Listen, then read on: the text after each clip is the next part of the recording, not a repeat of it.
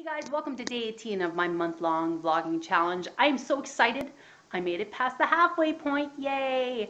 And I guess I have accomplished something in doing this little modest vlog because I created the video about the monetization error for partners who are monetized, who are not full partners, wherein, you know, the ad options disappear if you click edit and you have to recheck manually the options. That ended up on the Daily Dot, so this whole project has been worth it because I absolutely love the Daily Dot, and it's nice to know that I helped people because I've just been doing this tiny little vlog, you know, that takes me maybe 15 minutes every single day.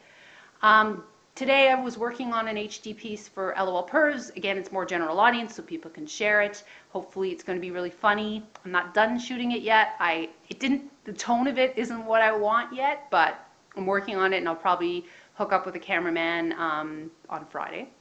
And great news, I am going to be partnered soon for LOL Pervs. I joined a network and I'm very excited because they are American and they've got great connections in Los Angeles, and it's about time, with all the effort that I've been making, that I become a full partner. Monetization is fine, you know, I'm making less than $1,000 a month, but I'm still making some money off of doing it. But I need more and I deserve more because I have committed to YouTube full time. So that's my updates. So stay committed to your projects, kids, and see them through to the end. I regret not seeing Fashion Ambush through to the end because I would have been a really big fashion web series by now. But hindsight is 2020, and I'm persisting with LOL Pervs and 100 Jobs and all my other online projects. So have a lovely evening. I'm eating. Bye.